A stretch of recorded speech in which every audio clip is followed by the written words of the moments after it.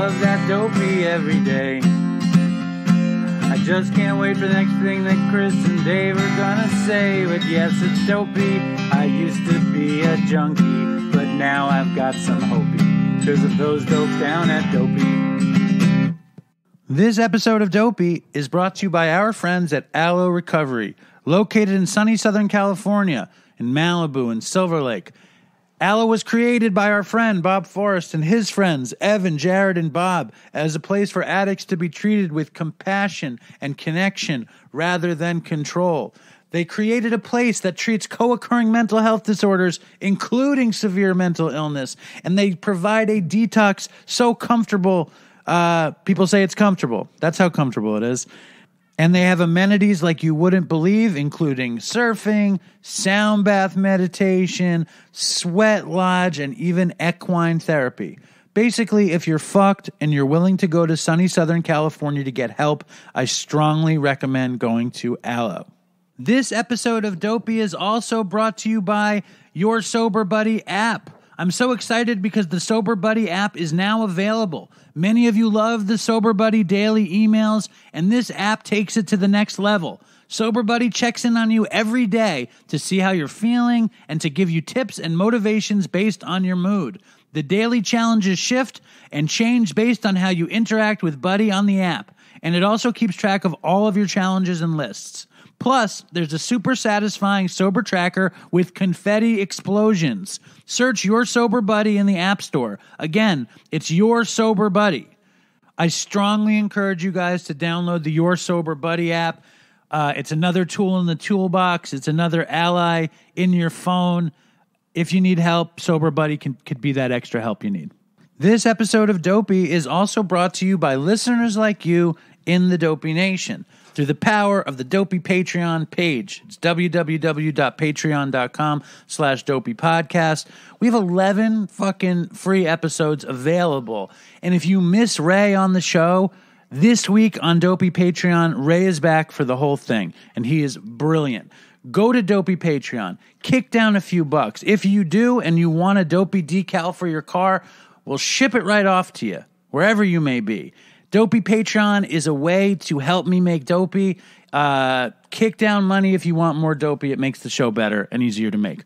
Also, we have ridiculously cool gear in the Dopey Podcast store. We have tote bags. The mugs just came in. We have super new cool tank tops, fucking crop tops, if that's a thing, and t-shirts and long sleeves and hoodies. And they're all made by this company out of Cincinnati, which are a bunch of recovering heroin addicts called SRO Prints. Buy from us, support them, and enough with the fucking ads. Here is the show.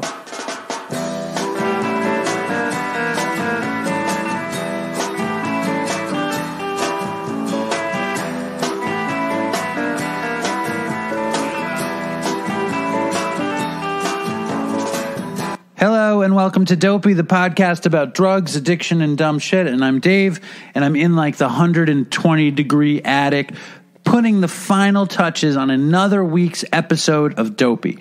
And I love making Dopey.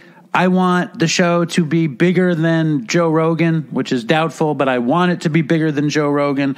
So before we even start the show, I'm going to throw myself at your mercy because, like, what the fuck? You guys know how much I like seeing Dopey on the charts. You know how much Chris loved reviews. You know my father lives for the reviews. So I found out how we get Dopey bigger, and you guys have to help. So this is what we have to do, or what you have to do. If you care about Dopey, this is what you have to do. First, you search for Dopey on Apple Podcasts.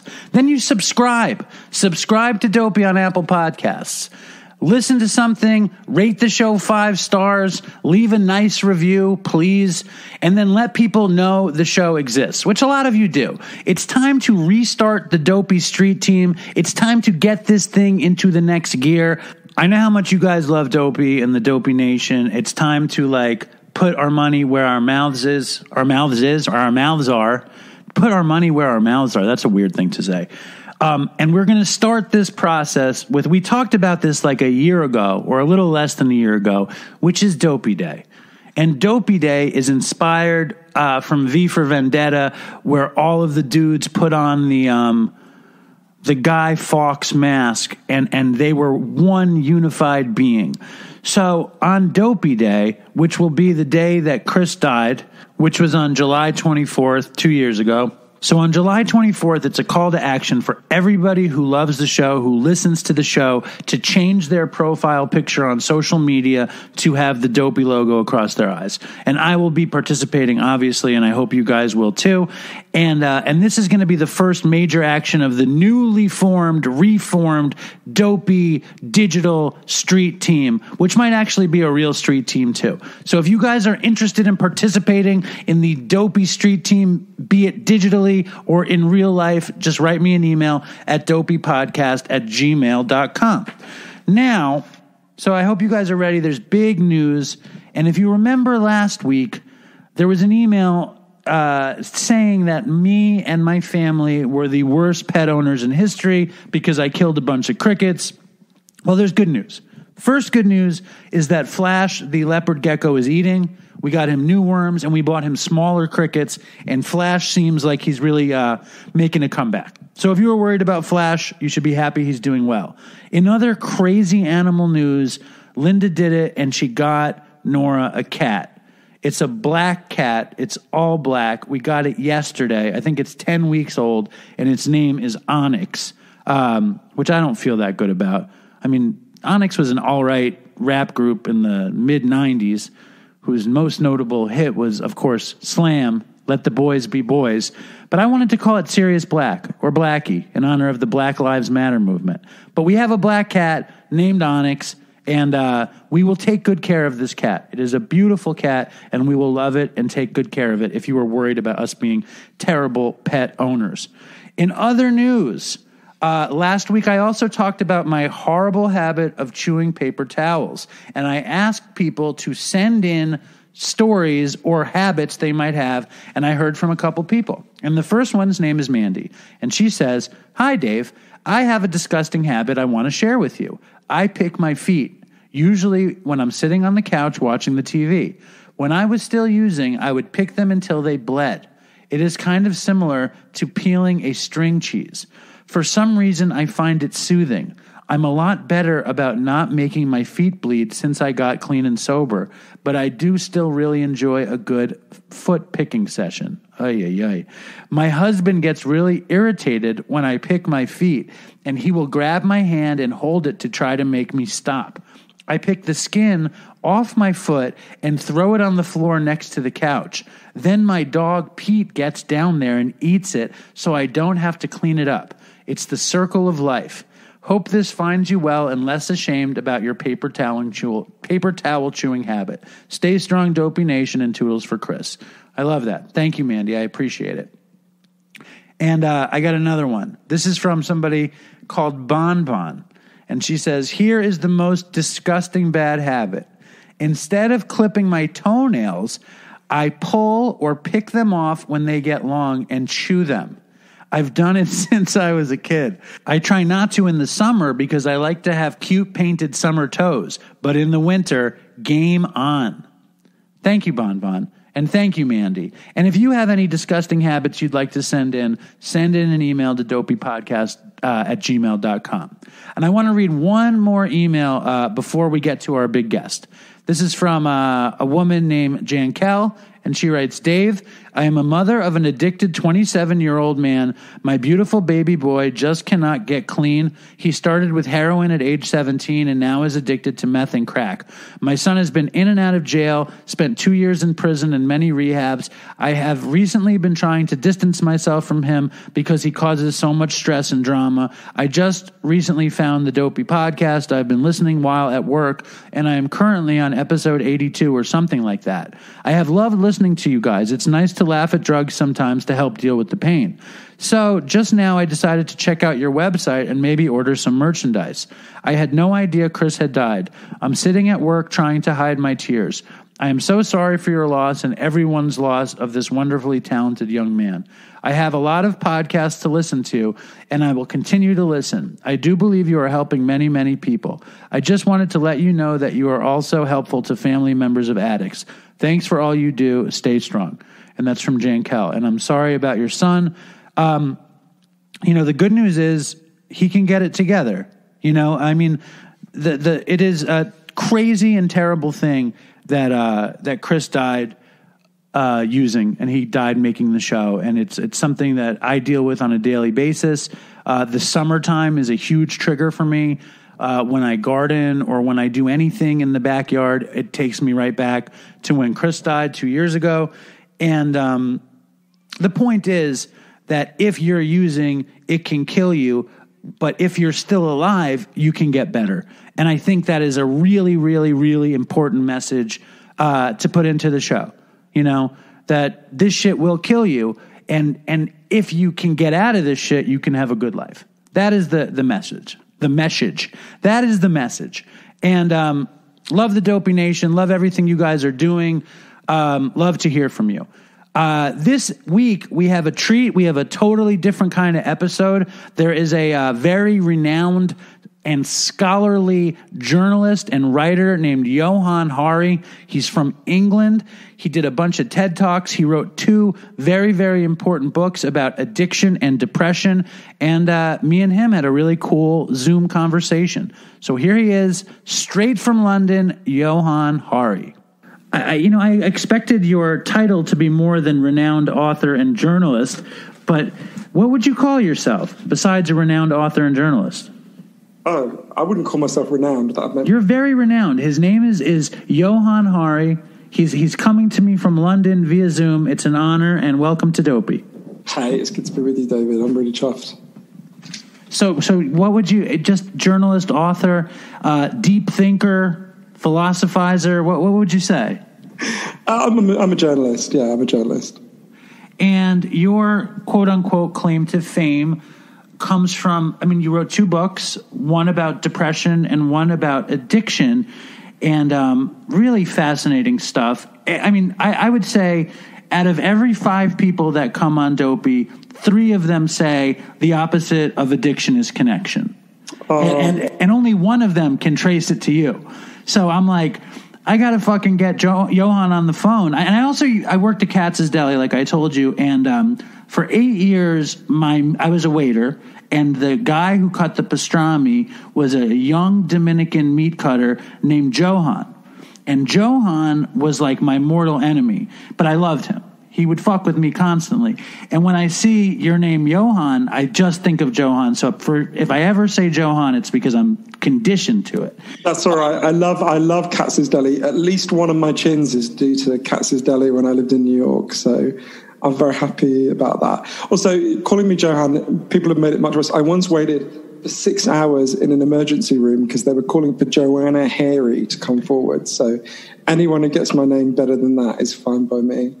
Fair enough. Well, we will not call it Johanna Hari. That's a great Americanized Johann Hari. I love that. What drew you to addiction and depression in the first place? Well, it was kind of different for each of them, but for addiction, we had a lot of addiction in my family. One of my earliest memories is of trying to wake up one of my relatives and not being able to, and I didn't understand why then, but as I got older, I realized we had drug addiction in my family. And like a lot of people, I think, who grow up in a situation where there's a lot of addiction, it feels very familiar. You feel drawn to to people with addiction problems. And so as I got older, it wasn't just a family thing. It was, my boyfriend, and I was drawn to lots of people in my life who'd had addiction problems. And when I started writing my book about this, Chasing the Scream, it's 9 years ago now, I think, 8.5 years ago. Some of the people I loved were in a really, really bad state. And I wanted to figure out what would help them. I wanted to figure out what I could do. I wanted to understand it better. So for the book, I ended up going on this crazy journey. I ended up traveling over 30,000 miles. I wanted to meet the leading experts in the world about addiction, about what reduces addiction, what doesn't work with addiction. And I just got to know so many people, like, from a transgender crack dealer in Brooklyn, who's one of the smartest people I know, to I was just texting with just now, actually, to not to order any crack, I should add, to a kind of hitman for the deadliest Mexican drug cartel, to the only country that's decriminalized all drugs with incredible results. So that was really why I wanted to understand it better and why I cared so much about it. And I'm so glad I went on that journey, because it really changed my life. Well, it's amazing. And as you're tracking down all the information and kind of getting these stories and these interviews, like, I mean, your opinion about this stuff has really changed the dialogue. And maybe it's you're collating and going through all this information, but it's provided the world with a real new lens to see addiction. Did you feel that happening when you were writing Chasing the Scream? Did you feel like I'm onto something? It was more than that. It changed my mind in a really deep way, on lots of things, actually, and just as much with the book I wrote about depression, Lost Connections, which is quite related in many ways. But no, I mean, it was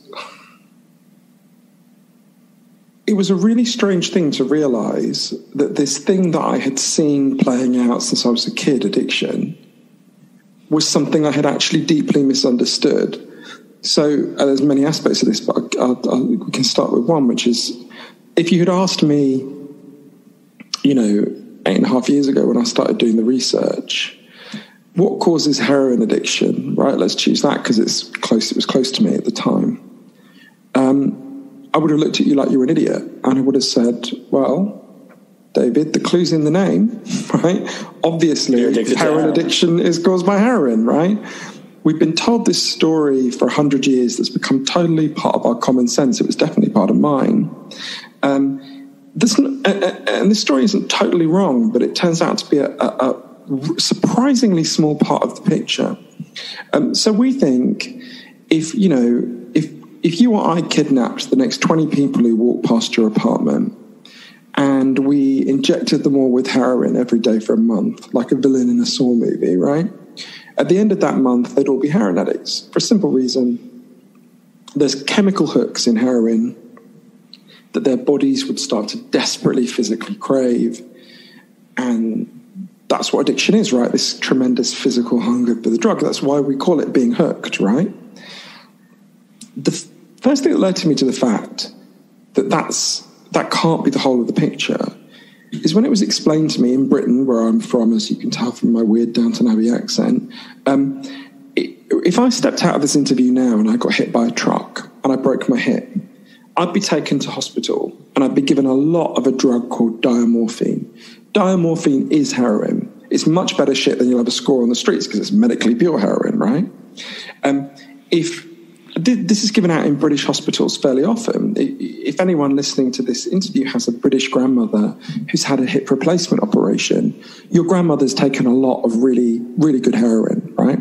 But don't give our audience any ideas. I've been seeking out diamorphine my whole life, and I never got to find it. I was dealing with the transgendered crack dealer selling me shitty dope, and I'd be like, that was good. So let's not give the audience any good ideas here. Okay, well, just in defense of Chino, he would never sell shitty dope. But if what we think about addiction is right, that it's caused primarily or entirely by the chemical hooks, what should be happening to all these people in hospitals in Britain, right, who are having hip replacement operations? Some of them should be leaving and trying to score on the streets. This has been studied very carefully. It never happens, right? When I learned that, I just thought, that can't be right.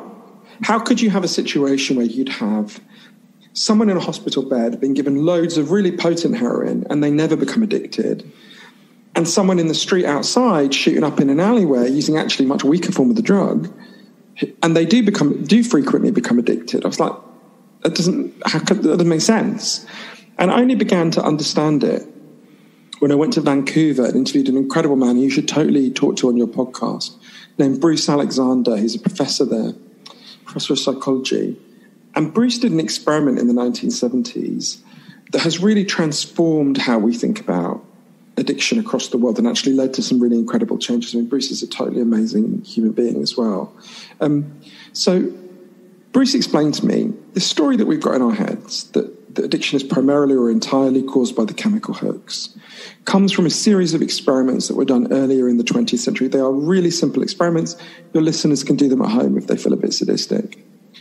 You take a rat. Can we please spare the listeners? We want the listeners to thrive. We do not want to put the coke in we don't want them to experiment with the dimorphine or with the. Well, they can do it to the rats. Okay, they can do it to the rats. Okay, they can do it to their hamster. They should experiment on themselves. I'm not saying you should try. Yeah. To be clear, I'm not suggesting that people. Yes. Thank you. Yeah. No, exactly. I don't want to lead your listeners to die. Right. And this is the Great Rat Park, by the way. This is something that we used to talk about on the show. I told you about my friend Chris. He was a Sci-D student, and he would talk about Rat Park. So, audience, get ready, because this is going to be a much more explained version of Rat Park, because we love the Rat Park story. So, please.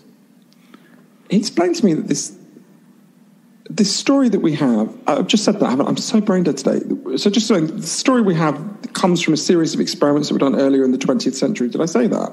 I interrupted you because I'm a rude American. No. That's okay. I love Americans. I'm a rude Jewish American. I'm sorry. I apologize to listeners. I've had so much caffeine today, and I'm in that mode where you have to either have more caffeine or you'll just crash. So I apologize. I've been trying to do too much today. So Bruce explained to me this story we have, that addiction is caused primarily or entirely by the chemical hoax, comes from a series of experiments that were done earlier in the 20th century, right? They're really simple experiments. You take a rat, you put it in a cage, and you give it 2 water bottles. One is just water, and the other is water laced with either heroin or cocaine. If you do that, the rat will try both, almost always prefer the drug water, and almost always kill itself within a couple of weeks. So there you go, right? That's our story. It makes perfect sense. I have a question about this, though. And do rats prefer the coke or the heroin mostly? Like, what did he? I don't think there was a comparison where they. That's the study that I want to see. Like, do rats prefer coke or I can't be dealing with coke and heroin or rats. My life is rat free, coke free. I love the implication that you've got a rat addiction as well. So, in the 70s, Professor Alexander comes along and he says, "Hang on a minute." Looks at these experiments. He's like, "Hang on a minute. You put the rat alone in an empty cage. It's got nothing to do except use these drugs. What would happen if we did this differently?" So he built a cage that he called Rat Park, which is basically heaven for rats, right? They've got loads of friends, they've got loads of cheese, they can have loads of sex. Anything a rat can want in life is there in Rat Park. And they've got both the water bottles, the normal water and the drug water, and of course they try both. This is the fascinating thing. In Rat Park, they don't particularly like the drug water. None of them use it compulsively. None of them ever overdose. So you go from almost 100% compulsive use and overdose when the rats do not have the things that make life worth meaningful for them, to none when they do have the things that make life worth meaningful for them. And there's lots of human examples I'm sure we'll get to, but I remember the second time I saw Bruce, we were on the downtown east side of Vancouver, and I walked away, and for people who don't know the downtown east side, it's an area with a lot of chaotic addiction on the streets and people who are really suffering. And I remember walking out, we met there's a library on the downtown east side, and I remember walking out of the library and just walking and sitting in a place called Pigeon Park where a lot of people sit and shoot up, and I remember looking at them and thinking about the rats and thinking, so kind of what he's saying is the opposite of addiction is connection. And I remember that moment very, very clearly. And so it's super moving to me when I always think of that moment when people come up to me in the street, or people have been printing it on T-shirts, and or I hear it. And it's always most moving when I hear it said back to me and people don't know that I said it. And yeah, I think there's... So Bruce, freed up so much. I mean, Bruce has done a lot more work on addiction than that, and given us a lot more insights. But something I didn't put in the book because I didn't know it. Bruce only told it to me when I saw him in Vancouver about a year ago. I never thought to ask him, but someone said they'd asked him, what happened to the rats when the experiment was over? That's a great question. And he said he took them up into the mountains outside Vancouver and he let them go. And I really love that, because I think in a way it's like these rats were set free, but also they helped to set free so many people around the world by changing our understanding, right? Well, the first thing that, I mean, I always wanted to hear that story, and Chris used to tell it on the show, and I didn't understand it, and the first time I didn't trust his source, but when I heard you talk about it and I read you describe it, it really made sense to me. When I came up, and I got addicted to heroin, and I was using marijuana every day. I was taking pills. But when I got addicted to heroin, I had a ton of connection in my life, and I had a ton of action in my life. I was a television producer. I lived in Manhattan. I was in my family, and still I guess the chemical hook of the heroin, it also ignited some other thing in my head where I left the great life that I was in. I gave up all the connections for the connection to the dope. And, I find it almost hard to understand how the inverse of the story. Do you know what I mean? Like, how do people that become addicted get addicted when they have so much going on in their life? Or is that where trauma comes in? So I think you've gone to a really important question, and it was actually because of that question that I wrote my second book, Lost Connections. It was really an attempt to answer that. So I would say a few things. Firstly, it's important to say the chemical hook story is real. It's just one part of a bigger picture. So, and there's lots of ways we know this. Lots of scientists who've shown this, but I'll just give you a very easy and obvious example of an experiment actually that some people listening will be taking part in right now, actually, which is so the most powerful there's a very strong agreement the most powerful chemical hook is in tobacco, and it's nicotine, right? So my mother smokes 70 cigarettes a day, right? There's a photograph of me and her when I'm a baby, whereas she's breastfeeding me, smoking, and resting the ashtray on my stomach, right? This was Scottish parenting in the 70s. When I found this photo a couple of years back, I showed it to her. I thought she'd feel really guilty. She said, "You were a fucking difficult baby. I needed that cigarette." So in the unlikely event that my mother ever tried to stop smoking, which she never would, she's so happy by the news that smokers are less likely to get coronavirus. I didn't know that. Yeah, it's but significantly less likely to die of it. That we don't understand why yet. And my mother's like, you fuckers told me to stop smoking for my health. I'll be the last one fucking left." But anyway. So in the unlikely event that my mother tries to stop smoking, the thing she will physically crave is nicotine, right? So in the late 1980s, scientists who believed, okay, so addiction is about the chemical hooks. They're addicted to the chemical hook. People start saying, well, how else could we give them the chemical hook? So in the late 1980s, scientists invented nicotine patches. And there's this huge wave of optimism because they're like, shit, we can give people all of the chemical hook they're craving, but none of this, they won't need any of this filthy cancer-causing smoke. People are going to stop smoking. And people my age will remember nicotine patches came on the market. My mother decided to just wear them in addition to the amount she smoked because she thought, I gives you an even better fucking fix. But she was committed. Exactly. And they became commercially available. And what happened? According to the US Surgeon General's report, 17% of highly motivated smokers can stop when they use nicotine patches, right? Now, it's important to say that ain't nothing, right? 17%, that's a lot of people. That's saved, across the world, hundreds of thousands of lives at a very conservative estimate. That's real.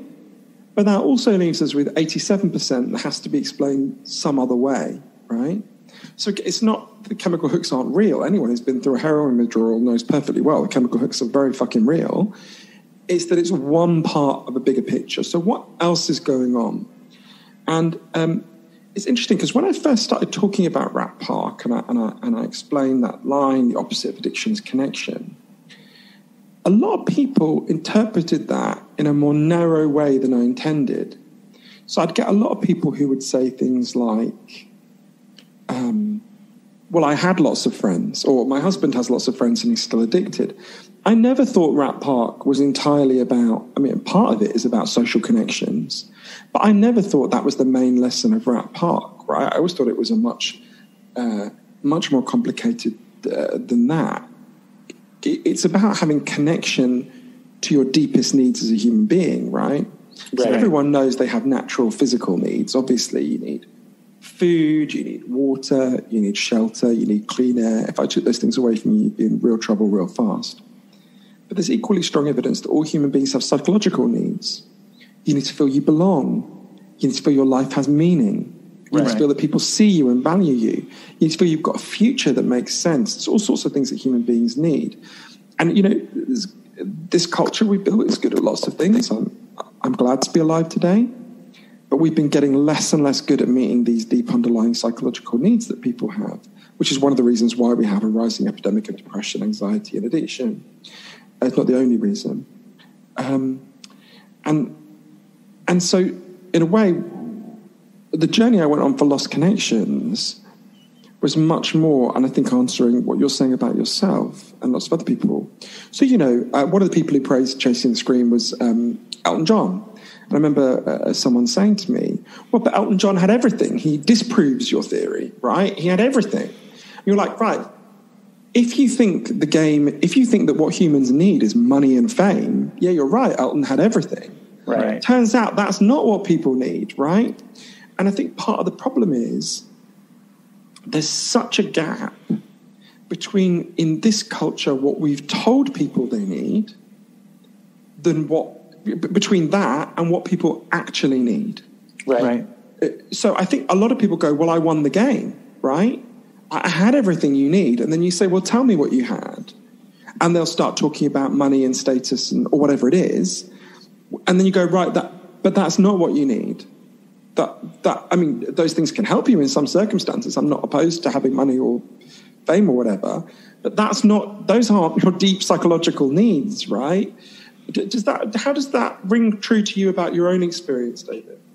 Well, I think it rings very true. I think I craved what Elton John had, just I had much less talent. I craved money, and I craved fame, and I craved all those things. The reason I went straight for heroin was because my brain was constantly doubting me. I would hear doubts in my head. I would hear criticism. I would be stressed out. I would be neurotic. I was uncomfortable in my skin, and I craved a break, you know?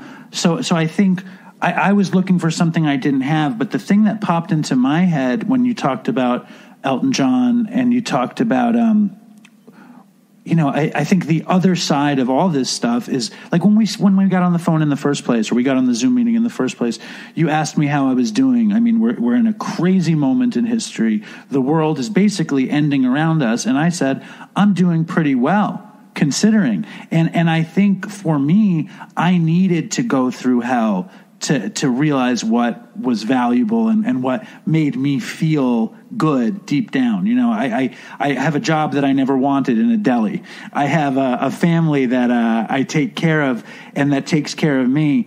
But I have purpose, you know, and that's like where we're going, I think. Like, if you can have a purpose that you can meet your purpose, you don't necessarily crave, you know, the heroin infused water or just shooting dope or smoking or whatever, you know, like I got to the other side but I needed somehow, I mean, it doesn't even matter if I needed it or I didn't need it because I needed it to get here. You know, like my wife will ask me, you can't regret using because you wouldn't have us if you hadn't used, you know, and I don't know how I would have gotten here without the pain, you know. I think one of my favorite things that I encountered from your work is the connection between your studies on addiction and depression, that the answer is to belong to something, to be part of something, you know, and in 12-step it becomes higher power and all this stuff, but the fellowship is also a huge part of it. And what I get from the links in your work is that it's being part of a tribe, it's being part of a culture, it's belonging that really is the answer, or helpful in the answer. Does that make sense? Yeah, totally. I think you put that really well. I think it's a key part of the answer. I was thinking as you were saying that about meaning, this is one of the hardest, for lost connections, this is one of the hardest, one of the most challenging things I learned. And it's slightly embarrassing to say that because when you explain it, it seems kind of obvious. But so just like junk food has taken over our diets and made us physically sick, right? And I don't say that with any sense of superiority. They just started delivering KFC again in Britain and I cried with happiness. But just like that kind of junk, we all know junk food appeals to the part of us that needs nutrition but actually fucks us up, right? There's also evidence that a kind of junk values have taken over our minds and made us mentally sick. So for thousands of years, philosophers have said, if you think life is about money and status and showing off, you're going to feel like shit, right? That's not an exact quote from Confucius, but that is basically what he said. But weirdly, nobody had scientifically investigated this until an amazing man I interviewed and spent time with, named Professor Tim Kasser, who just retired from Knox College in Illinois. Professor Kasser did an incredible amount of research over 30 years and discovered loads of things, but I think the heart of for the purposes of what we're talking about, the heart of what he discovered is, firstly, the more you think life is about money and status and showing off, the kind of values promoted by Instagram and advertising and everything like it, the more likely you are to become depressed and anxious. And we know depression and anxiety make you much more likely to become addicted. And secondly, he showed that as a society, as a culture, we've become much more driven by these values all throughout my lifetime. I'm 41. And I remember Professor Kasser explaining this to me and having this weird feeling, because at first I thought, this is kind of obvious, right? Everyone knows they're not going to lie on their deathbed and think about all the shoes they bought and all the likes they got on Instagram, right? You're going to think about moments of love and meaning and connection in your life. But as Professor Kasser put it to me, yeah, but we live in a machine that is designed to get us to neglect what is important about life, right? More 18-month-old children know what the McDonald's M means than know their own last name. From the moment we're born, we're immersed in this machinery that tells us, if you don't feel good, there's an answer for that. Go and buy a load of shit. Work hard, buy a load of shit. Display it on social media, make other people jealous. You still don't feel good? Work harder, buy more shit. Display that on social media. We're trapped in this machinery of consumption.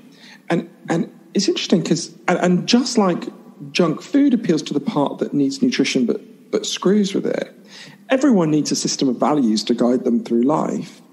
And what this does is it tells you, it trains you to seek happiness in all the wrong places where you will not find it, right? We've all had the experience of, you go and buy some expensive thing, you get a rush, you get home, and then you just feel empty, right? That's a very common sensation. And you see that from, the most materialistic and wealthy people you meet are as miserable as shit, and so I think that really speaks to what you were saying, David, about, when people say to me, right, but I had everything. It can't be that I became addicted because I was unhappy, because I had everything. And I always say, tell me what you had. And it's never, well, I had a strong sense of meaning and purpose in my life, and I had loads of people who supported that sense of meaning and purpose, and I felt secure, and I felt like I was helping other people. That's literally never once has anyone said that to me when we're having that kind of conversation, right? It's always they go, well, I had a hot wife, and I had a expensive car, and I was making loads of money, or I had a job at Goldman Sachs, or whatever the fuck it was. And to me, the core of addiction is about not wanting to be present in your life because your life is too painful a place to be. And you can be in pain and not know why. In fact, that's the norm for humans, right? In psychology, it's called the fundamental misattribution principle. We think we know why we feel the way we do, but very often we don't, right? Very often you think, I feel bad for this reason, but it turns out you felt bad for another reason.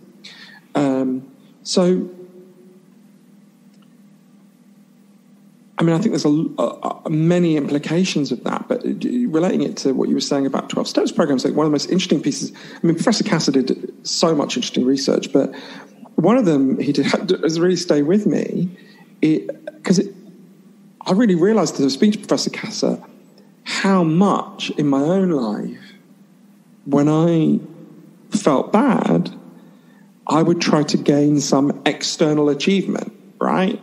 I would try to look clever. I would try to get something to go viral on social media, whatever it was. I was never a super materialistic person in terms of buying things, but, these are other forms of materialism, right? And it was really embarrassing to us. I was making a really basic mistake, right? But anyway, Professor Cassidy did this really interesting bit of research.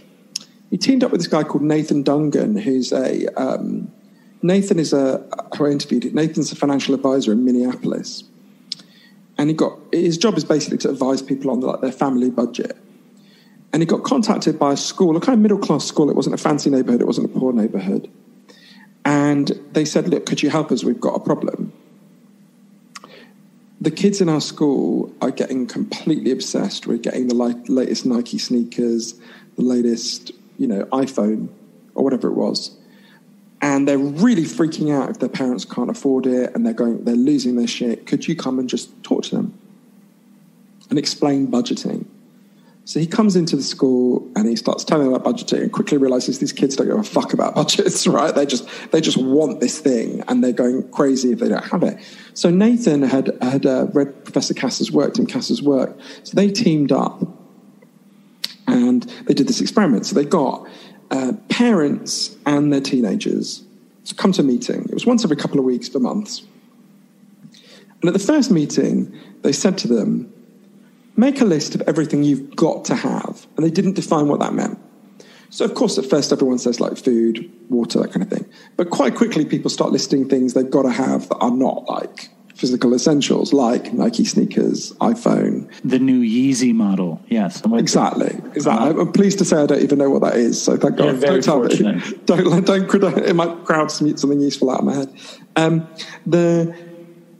And the parents started naming very kind of materialistic things as well. And Nathan said to them, okay, now I want you to write about how you will feel if you get those things. How will your life be different? And interestingly, no one named the kind of ostensible purpose of the object. No one said, I want the Nike sneakers because I want to be a basketball player and I want to be able to jump higher, right? No one said that. They said things like, well, I want to be accepted by the group. I want people to envy me. I want to have status, that kind of thing. And it doesn't take long for people to say that out loud before they go, why do I think I would have status just if I had like a little plastic tick on my shoe, right? Why would that be? We all think that we've created this system of values. We don't want to admit that actually this was just pumped into your head by really rich people who want to fuck with your head and make you spend money on bullshit, right? But the next part of the experiment to me was the most interesting, where as the weeks went on, they would say to them, okay, let's just describe a moment, and I really recommend people try this. Describe a moment in your life where you have felt like you have meaning and purpose. And, different people name different things. Some people it was playing music. Some people it was writing. Some people it was running on the beach, whatever it might be. And people started asking, okay, well, how could you build more of your life around pursuing these feelings of meaning and connection and less around buying shit you don't need? And the group would just check in. And what was really interesting is what they found is just having these conversations, just checking in with each other, led to a measurable shift in what people valued, what people thought was important, which we know leads to lower depression and anxiety, and I would argue addiction. And so these insights are just beneath the surface, right? It's not like you could stop any American, the most right-wing, MAGA hat-wearing person in Miami, in a gated community in Miami, and the most liberal person in West Baltimore or the Upper East Side, and they all get it, right? I've spoken to such completely different, divergent political groups about this, people with very different politics. These are not difficult things to see. It's not like explaining quantum physics to people, right? These insights, and this is one of the things Professor Casa showed, these insights are just beneath the surface. That's one of many things that's going on. That's not the whole thing, right? Obviously, the books are about, that's just one chapter in one of the books. But I think one of the few good things about this terrible crisis we're going through is that it's an opportunity reconsider our values, right? Who were the people we really needed when people couldn't leave their homes? Who was allowed out of their homes? It was people who did the kind of jobs my family did. My grandmother was a cleaner. My dad was a bus driver. Who did we need, right? Turns out it wasn't Wall Street billionaires. They can fuck off. We don't need them at all, right? Turns out, it wasn't Instagram influencers that we needed, right? It was people doing the things that have been devalued and shit on for a really long time. So if there's one of the few good things, it can be, there's no guarantee it'll be like this. We have to make it this way, but this can be a chance to reevaluate where we've gone wrong in terms of our values. Right, like what's important. My favorite thing, I love when you talk about Portugal. Like, I find that to be fascinating. But I also just like where we're at here in terms of like core values, being a part of a community. Like I remember hearing you say how funny it is that people kind of stress on people to be themselves, but how being themselves usually is what gets them into trouble in the first place, and how when they find their place within a community, they find their value. Like when I started doing Dopey, I did it as a thing to have fun with my friend. It was like a joke, and it was a way, I needed something. My big thing about getting sober was like being busy was like fucking everything. Having a purpose so that I wouldn't get stuck with a brain wondering what I'm supposed to be doing. So I just needed stuff to do. So we started doing Dopey, and we got a lot out of just doing it. Then when we started hearing back from people, it was like, holy cow, people love it. People feel connected to it. And then after Chris died, they invented this thing on Facebook, which was a fan group called the Dopey Nation. And there's thousands of people on there that are supporting each other. And people are actually getting sober just being a support to each other within this group of people that call themselves the Dopey Nation, which really reminds me of your talks about depression, about finding your tribe, about feeling a sense of belonging. And I probably knew it in some way that was what was happening, but it didn't click in until I heard you say it in one of your TED Talks. So I think it's pretty amazing, like when you discover that, and when you discover the connection between what helps depression and what helps addiction, was it like an aha, or were you seeking the second phase of your addiction study, or did you have an idea in the first place? Or is that question totally misconstrued? No, not well thought out? It's a good question. I'm just thinking about that. To me, it's more, there's all sorts of things I learned from scientists in the research for both of my books, and lots of details and lots of solutions. And I hope we talk about Portugal and other places. But I think some of the most powerful moments were actually just moments of a deep emotional resonance where I felt the truth of something. I'll give you an example of one of the places. I think the people at this place think I'm completely fucking insane because I would just turn up every couple of months and just burst into tears because I found them so moving. So my parents lived in Berlin for a long time. My brother was born there. It's a place I really like. And in the summer of 2011, in Berlin, a Turkish-German woman named Nuria Cengiz climbed out of her wheelchair and she put a sign in her window. So Nuria lived on the ground floor of a housing project. And the sign she put in her window sang like, I got a notice saying I'm going to be evicted from my home next Thursday. So on Wednesday night, I'm going to kill myself. Now, this housing project is called Kotti. It's in a Kreuzberg, for people who know Berlin. And it's actually a very poor part of Berlin. And for a really long time, there were only kind of three kinds of people who lived there. There were recent Muslim immigrants, like this woman, Nuria. There were gay men, and there were punk squatters. And, as you can imagine, these three groups didn't really get along, but no one really knew anyone anywhere. It was very isolated, very poor. A lot of people were being evicted because the whole city was gentrifying, but this part of Berlin in particular was gentrifying. So their rents were massively going up. So people have started walking past Nuria's window and they see this sign saying she's going to kill herself. And no one knows her, but they knock on her door. They're like, do you need any help, lady? And she said, fuck you, I don't want any help, I'm going to kill myself. And she shut the door in their face. But people started talking outside her apartment. And one of them had an idea. They were like, there's this big thoroughfare that goes through Kotti into the center of Berlin. And one of them was like, you know, if we block the road on Saturday and we protest, there'll be a bit of a fuss. They'll probably let her stay in her apartment. There might even be some pressure to keep our rents down. Why don't we try it? So the Saturday came and they blocked the road, just with chairs and stuff. And Nuria was like, oh, I'm going to kill myself. I might as well let these people push me into the middle of the road. So they push her into the middle of the road. And the media do turn up. And yeah, it's a bit of a story in Berlin that day, and the TV crews come. And then it gets to the end of the day, and the police are like, okay, you had your fun, take it down. But the people in Kotti said, well, you haven't told Nuria she gets to stay. And actually, we want a rent freeze for our entire housing project. When we get that, we'll take this down. But of course, they knew the minute they left this barricade, the police would just tear it down and that would be the end of it. So one of my very favourite people in Kotti, one of the punk squatters, a woman named Tanya Gartner, she wears tiny little miniskirts, even in Berlin winters. Tanya is hardcore. Tanya had an idea. She said, okay, here's what we're going to do. We can drop a timetable to man this barricade 24 hours a day until we've got what we want, a rent freeze for everyone, and Nuria gets to stay. And in her apartment, she had a klaxon, you know, those things that make super loud noises at soccer matches. So she went and got it. She said, okay, man the barricade 24 hours a day. If the police come to tear it down, let off the klaxon, we'll all come down from our apartments and we'll stop them. So people start signing up to man the barricade, people who would never have met, right? Had never met and would never have met. Actually get these kind of unlikely pairings. So Nuria, who's a very religious Muslim in a full hijab, gets paired with Tanya, who wears this tiny little miniskirt, right?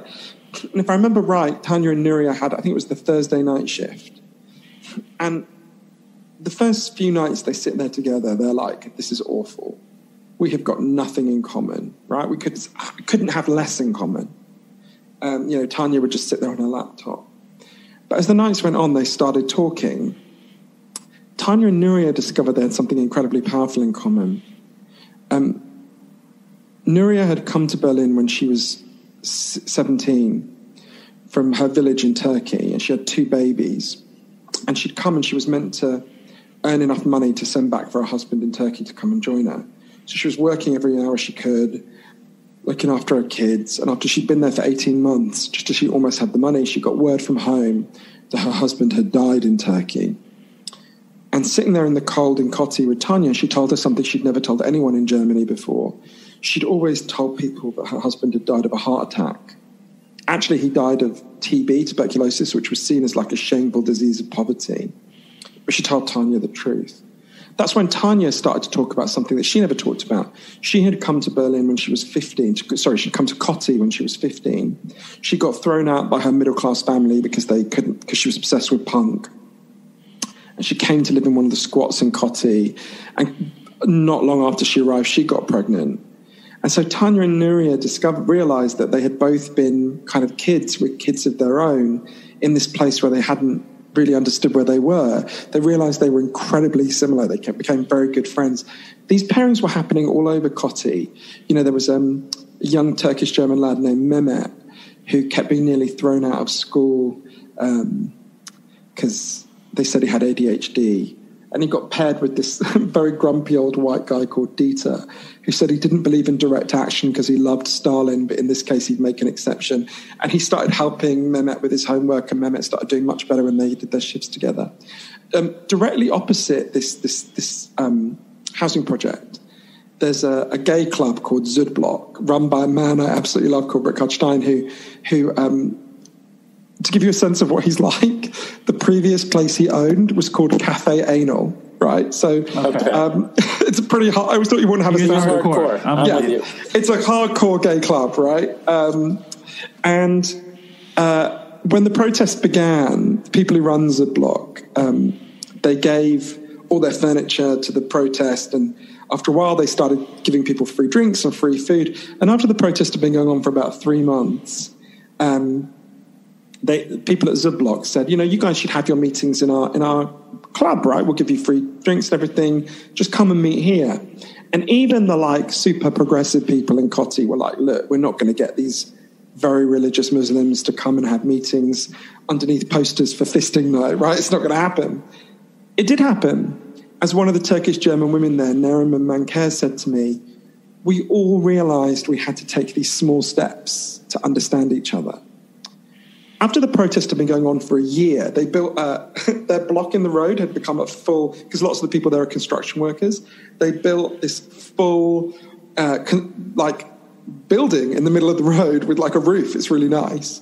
And after it had been going on for about a year, a guy turned up. His name was Tunkai. And Tunkai had clearly been homeless. He was in his early 50s. And when you meet him, it's clear he's got some kind of cognitive difficulties. But he had an amazing energy about him. He's very warm. He hugs everyone. And he started helping out. And after he'd been there for a little while, a few weeks, people at Cotti said, look, we don't want you to be homeless. You should come and live in this thing we've built. We really like you. So he came to live there, and he became a much-loved part of the Cotti protest. And after he'd been there for 9 months, one day the police came to inspect it. They would come and do this every now and then. And Tunkai doesn't like it when people argue, and he thought the police were arguing, so he went to try to hug the police officers. But they thought he was attacking them, so they arrested him. Right. That was when it was discovered. Tunkai had been shut away for 20 years in a psychiatric hospital, often literally in a padded cell. So they took him back to this psychiatric hospital right the other side of Berlin. I think it was in Charlottenburg. And at this point, the entire Cotti protest turned into a free Tunkai movement, right? They descend on this psychiatric hospital, dozens and dozens of them, to get him out.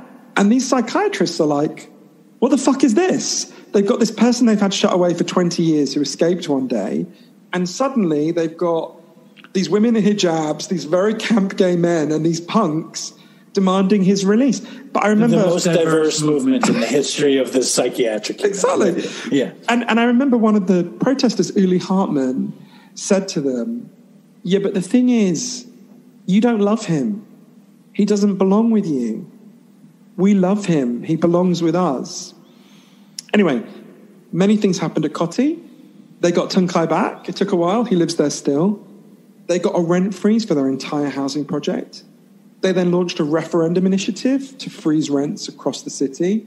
It got the largest number of written signatures in the history of the city of Berlin. They now have a rent freeze across the whole of Berlin. But I remember the last time I saw Nuria, the woman who'd started all this, she said to me, I'm really glad I got to stay in my neighborhood. That's great. I gained so much more than that. I was surrounded by these incredible people all along, and I would never have known. Right. I remember, Neriman, one of the other Turkish German women there, saying to me, when I grew up in Turkey, I grew up in a village, right? And I called my whole village home.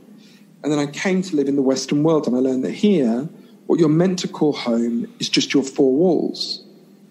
And if you're lucky, your family. And she said, then this whole protest began, and I started to think of all these people in this whole place as my home. And she said she realized, in some sense, in this culture, we're homeless. The Bosnian writer Alexander Heyman said, home is where people notice when you're not there. By that standard, a lot of us are homeless, right? And it was so clear to me in Cotti one of so many things that these scientists had in fact taught me and given me the evidence for, but that we've become such a disconnected culture. These people at Cotti in the main didn't need to be drugged. They needed to be together. They needed to be seen. They needed to be valued. They needed to, they needed to be held and seen and have a purpose, and people who liked them and admired them and needed them. And knew them, and shared a story that they didn't even think that they would have shared. What a beautiful story. And it's Tanya said to me, actually, I remember one time we were sitting outside Zublock, this gay club, and Tanya said to me, when you're all alone and you feel like shit, you think there's something wrong with you. But what we did is we came out of our corner crying, and we started to fight. and we realized we were surrounded by people who felt the same way. And to me, I think you can tell I love these people in Coty, but in many ways, they're not exceptional. These were randomly selected people. What was exceptional was that they came together, right? What was exceptional was that they let out the signal of distress and other people responded to it. And to me, that was what was so powerful. So when you ask about when I was learning about these things, of course, there was a lot of intellectual discovery in the process for both of the books. But as much as the intellectual discovery, it was these emotional resonances. I remember one of the people at Coty, Sandy, saying to me, Johann, do you think maybe you have allergies? Because my eyes would water so much when I was there. Just like, no, it's really fucking moving, right? And he just, in that very German way, was just like, oh, yes, I see. But I love that story. And it does totally remind me of this Dopey Nation, this ragtag bunch of misfit toys who get to find each other and find purpose. And it also reminds me of when a 12-step room works. Because it doesn't always work. Things have to click and people have to bond and people need to recognize each other and see the need that they fulfill for each other. But what a beautiful story. And also just what a cool thing you've gotten to do, hunting down, chasing a story and it turns into such an emotional thing. And I'm sitting here thinking I don't really understand necessarily what a writer does or what a journalist does, because I'm sitting here thinking, did you know you were going to help so many people when you did this? Was that part of the aim in becoming a writer and a journalist, to be a bridge, to be a storyteller that brings out healing? It's such healing stuff. It's difficult, isn't it? Because if I think about why I became a journalist, I had this very strong... Well, firstly, it's literally the only thing I can do. I'm shit at everything else. But I think there's lots of reasons, and I like the actual process of writing, and I like, intellectual discovery. But I also had a very strong sense becoming a writer. I was raised by my grandmother. My mother was ill a lot when I was a child, and my dad was in a different country a lot of the time. And my grandmother left school when she was 13. She had a really hard life. Both my grandmothers had hard lives. But my maternal grandmother in particular had a really hard life. She grew up in a working class part of Scotland. Left school when she was 13. Her husband died when she was young. She had to really struggle and fight to survive. And I had a very strong sense as a kid, because I adored my grandmother, that very few people had stood up for my grandmother in her life. That some people had, but actually, including my father, who was her son-in-law. Who, my dad's a complex person, but he stood up for her a lot. And I remember thinking, I want to stand up for people like my grandmother, right? People who haven't been very lucky, but are decent people and need support, right? So I think I had that sense, but. I did have a sense as I was writing Chasing the Scream. I did think, I had moments when I thought, am I really stupid that this is a revelation to me, right? I thought, because once you hear Rat Park, for example, or you hear about Portugal, which we'll probably get to, once you know it, it's obvious, right? Again, it's not, but you have to know it, right? And it has huge implications, because let's say you believe the old story about addiction, that it's primarily or entirely caused by the chemical hooks, right? And there's been a real resurgence of that story in relation to the opioid crisis, which perhaps we can talk about if you like. There's been this real resurgence. The problem is caused by the drug, right? Now, there's certainly some problems that are caused by the drug. Chemical hooks are real. They're one part of a bigger picture. But if you believe that that's the whole of the story, the problem is the drug, well, then the war on drugs might, in some sense, make sense, right? I mean, to me, it's got so many errors in it, not least because even if you thought all that was right, we haven't been able to get drugs out of our prisons, and we've got walls around that the whole time. I mean, so even at the most elementary level, it's folly, right? But anyway, set that aside.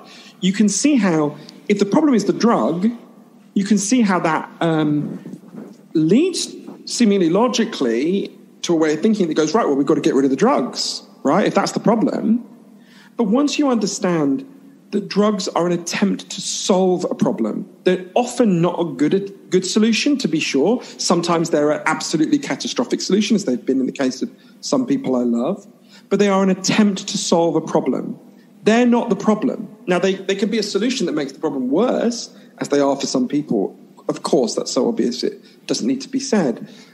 But it's way too simplistic to think the drug is the problem. Think about the opioid crisis, right? There's been a real resurgence, I think a really disturbingly misguided narrative put out by well-intentioned people about the opioid crisis. It's a story that is the dominant story that is being told about the opioid crisis, which until COVID-19 was one of the biggest killers, along with heart attacks and car accidents in the United States. And COVID-19 has obviously overtaken all of them now, but, that won't last forever. The story that's told is, okay, so you have these evil drug dealers who came along and they gave people this uniquely powerful drug and it hijacked people and it took them over and they died, right? Or they got into terrible trouble. And in this case, that's what Nancy Reagan used to say with the Just Say No campaign, except this time in our new version of the story, the evil drug dealers are, Purdue or whatever, rather than, the stereotypical drug dealer.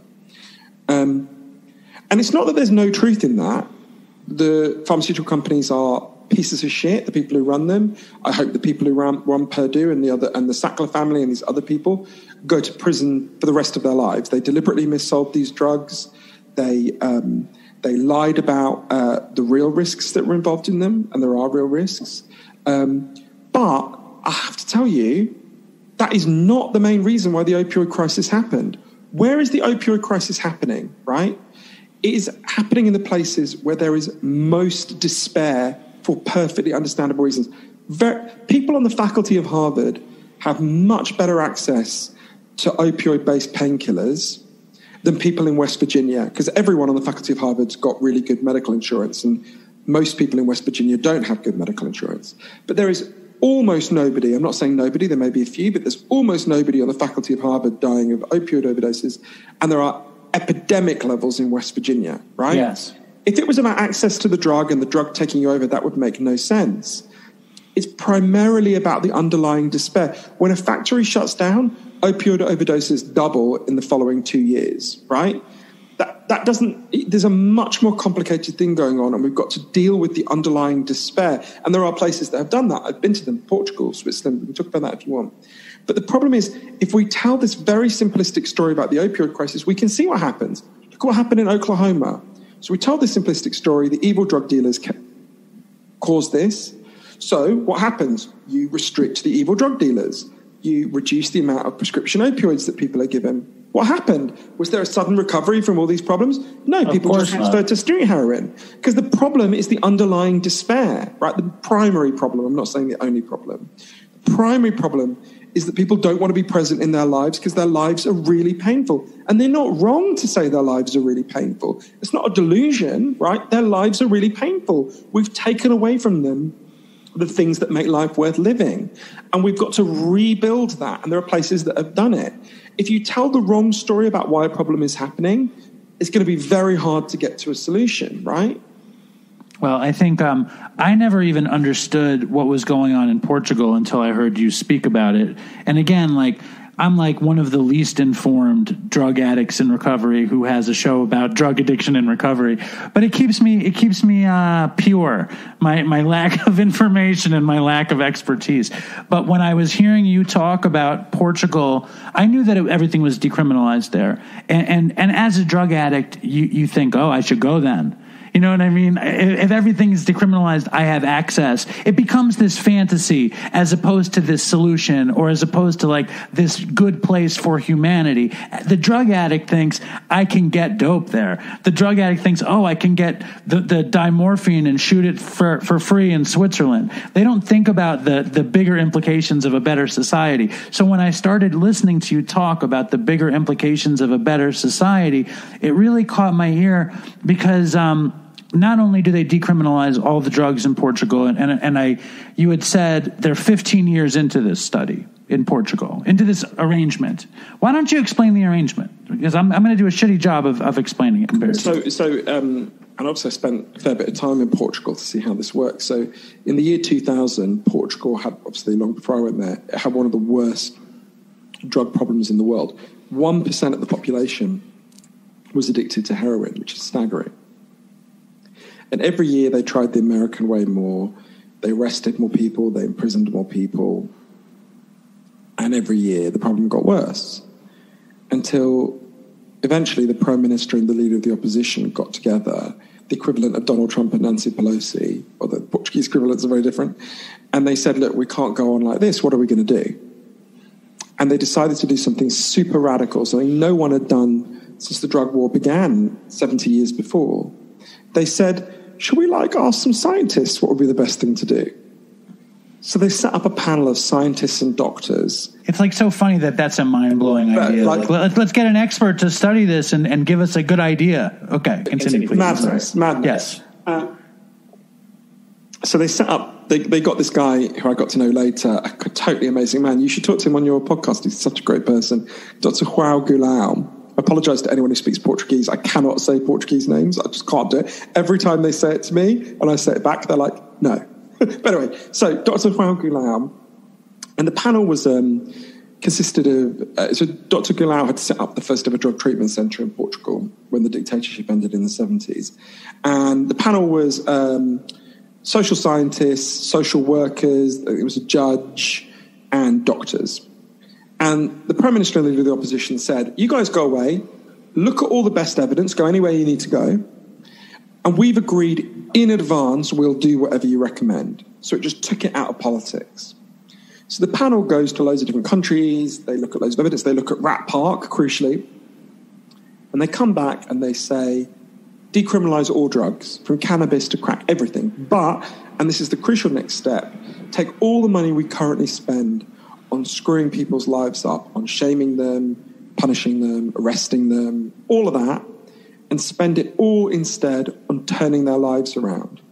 And interestingly, it wasn't really what we think of as drug treatment in the United States. So there's some residential rehab that has some value. Biggest thing they did was a massive program of meaning and job creation for people with addiction problems. They set up a huge program to give out small loans so people with addiction problems could set up and run small businesses about things they cared about. They set up a big program where, let's say you used to be a mechanic. They'll go to a garage and they'll say, if you employ this guy for a year, we'll pay half his wages.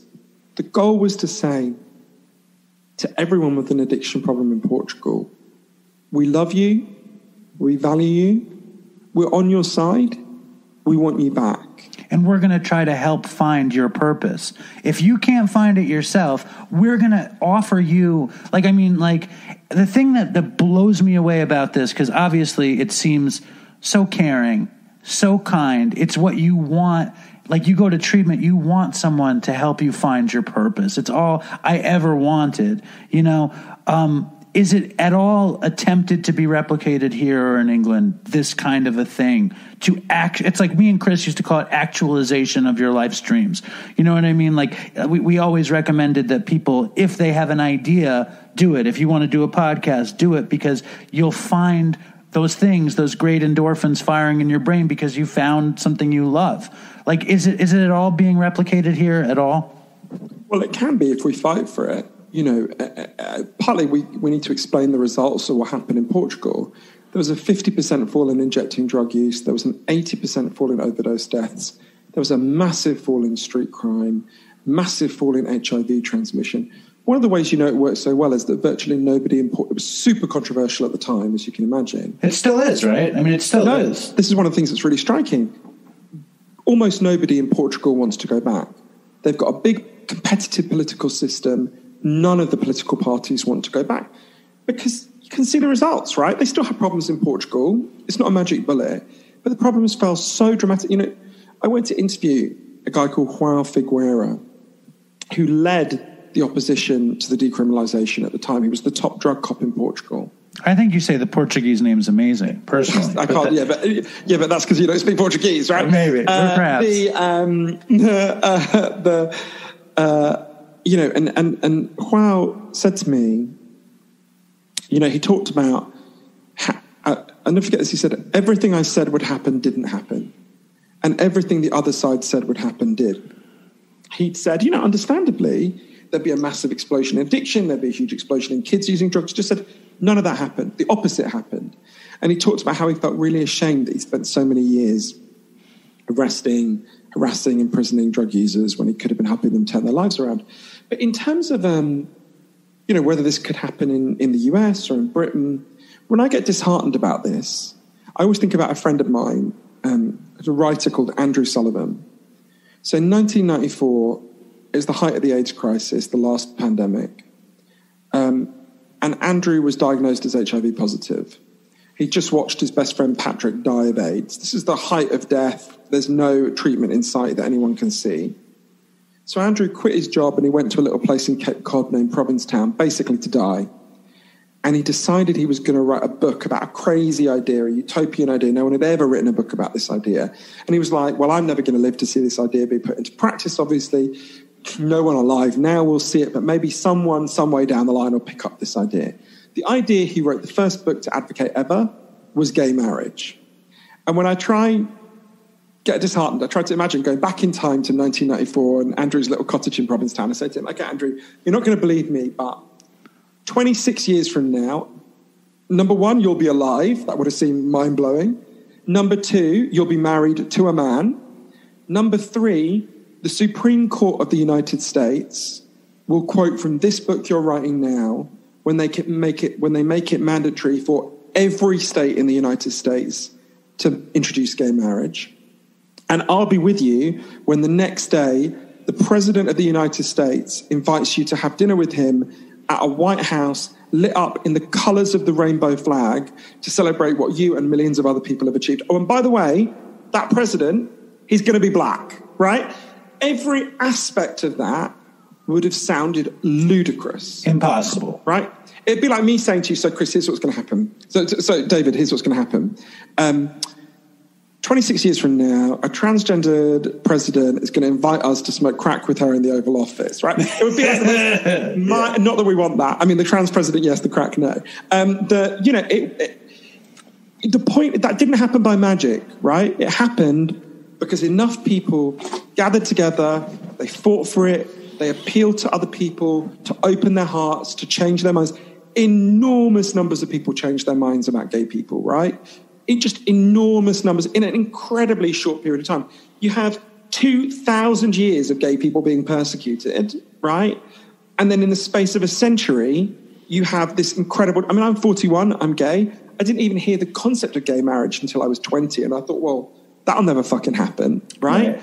So incredible transformations can happen when people band together and fight for them. They don't happen. The one guarantee is if we don't fight, as Elizabeth Warren always says, in politics, you don't get what you don't fight for, right? If we don't fight for it, we'll never get it.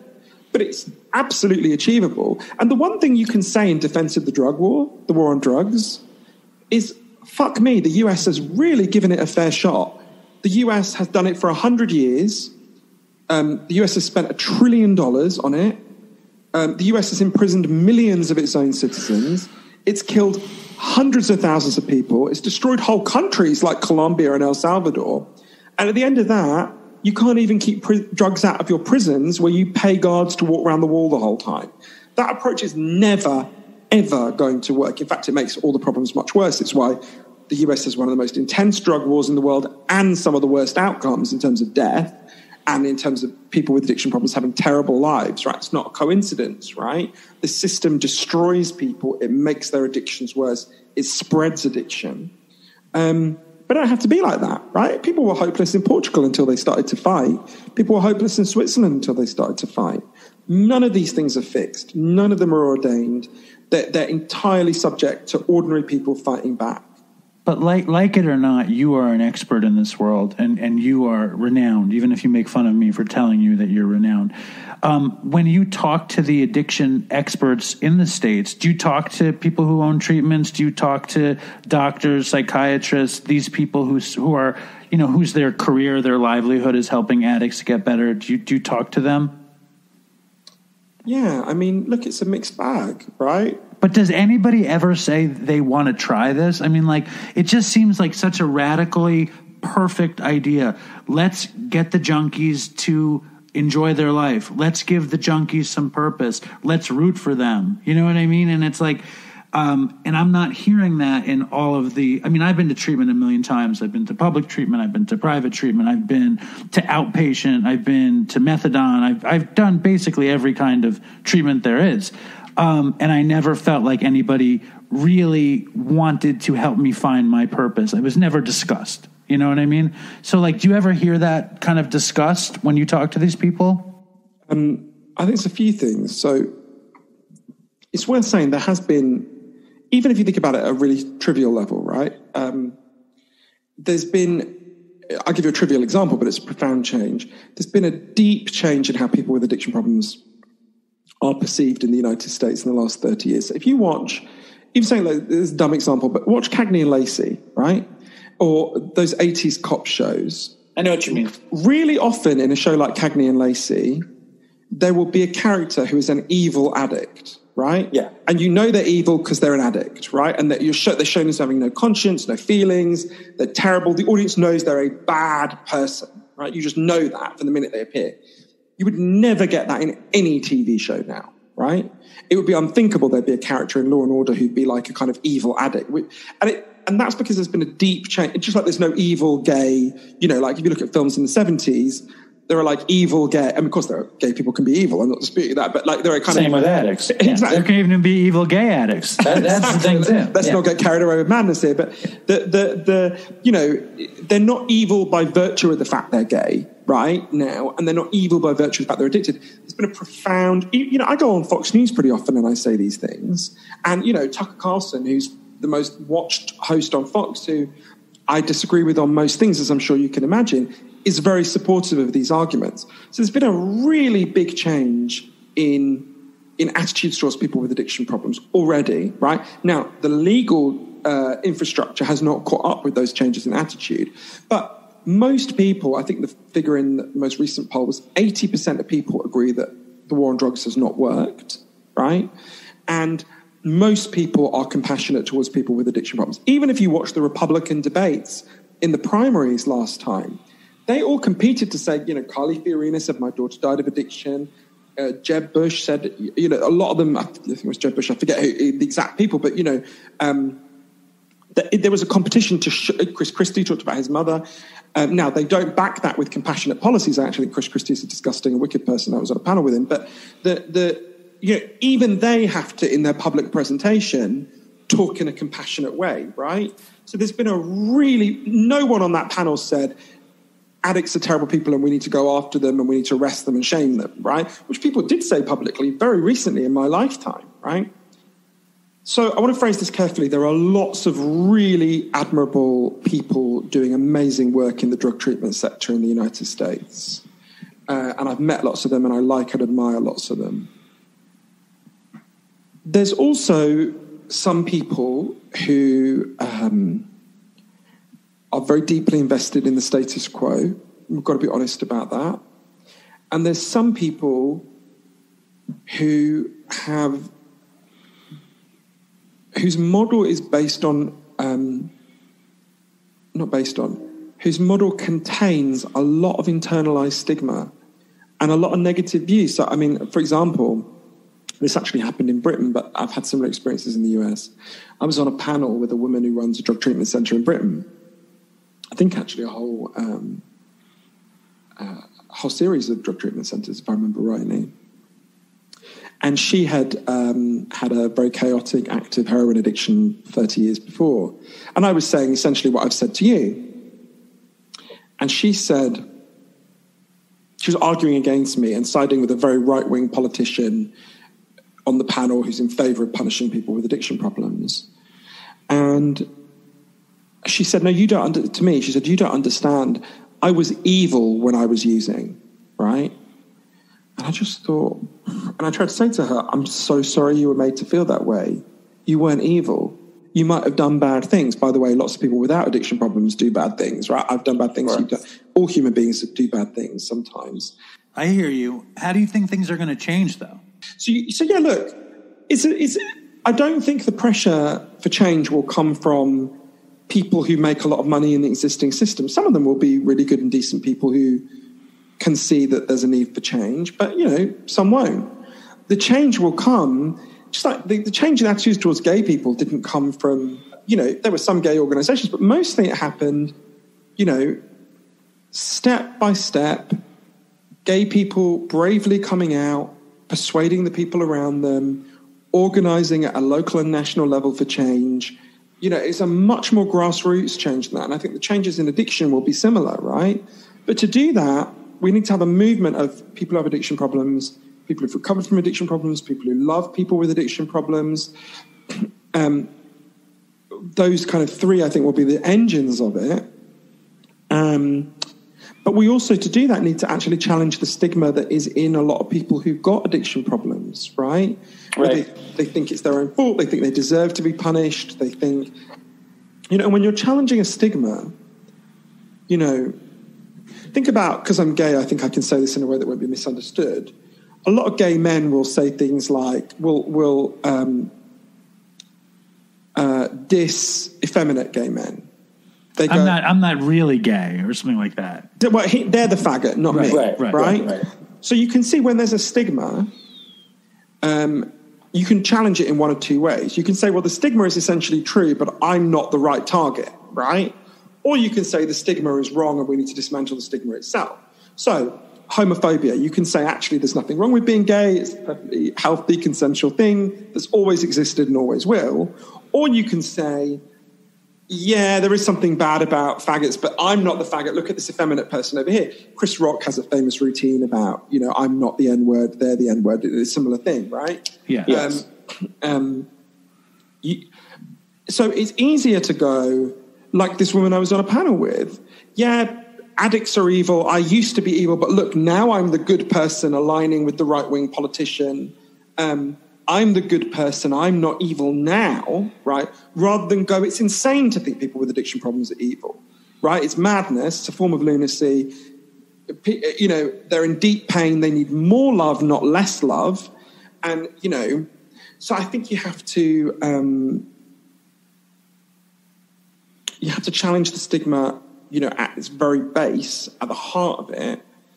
And we need to organise and demand it. And there's loads of great groups that are doing that. I would recommend people join the Drug Policy Alliance.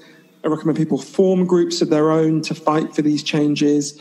You should join the Dopey Nation, because the Dopey Nation is all about this stuff.